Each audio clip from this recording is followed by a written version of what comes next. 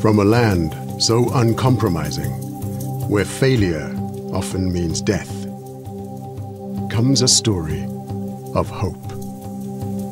This illiterate son of a peasant farmer would one day explode the myth that one of Africa's greatest problems can only be solved with help from outside. The odds were stacked against him, but against the received wisdom of the time and faced with daunting challenges, he has emerged as a pioneer in the fight against the encroaching desert.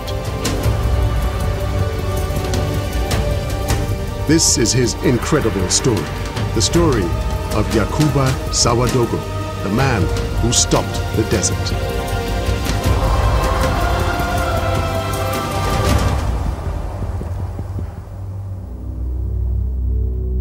There are many areas across our planet where deteriorating climatic conditions meet head-on with extreme poverty. None more so than this bleak belt of land between the Sahara Desert and the rich soils further south. It's known as the Sahel.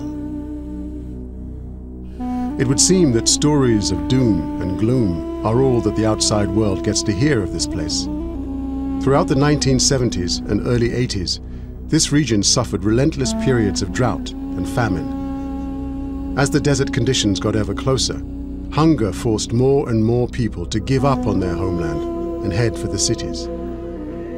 But away from the attention of the TV cameras, something happened that would transform the lives of thousands of people right across this region.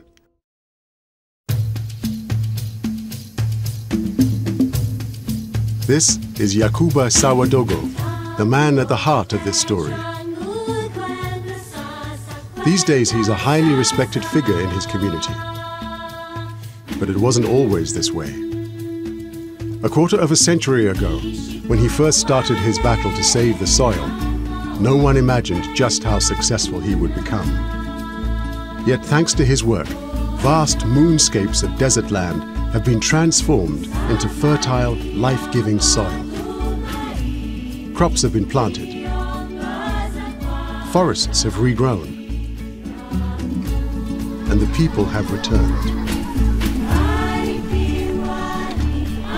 En tout cas, les techniciens que nous sommes, on est venu constater les résultats extraordinaires que cette technique a permis d'obtenir. Ce qui fait que un producteur peut facilement doubler, sinon même tripler sa production. Yacouba is really amazing in what he's doing because he never ever stopped trying. He's like a scientist, and every year he's adding from his experience. Sida sene Yacouba goroga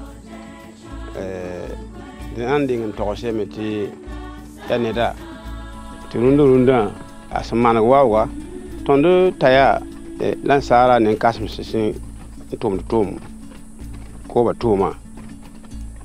Yacouba single-handedly has had more impact on soil and water conservation in the Sahel than all the national and international researchers combined. But Yacouba's achievements have not been without opposition. We relive his fascinating journey. From the beginning, as a child struggling far from home, to his battle with the desert. As he dared to defy the authorities and accepted wisdoms. Right up to the present day, when his story takes on an incredible twist.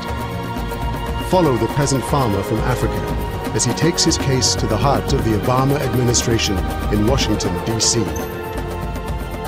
Discover the untold story of the man who stopped the desert.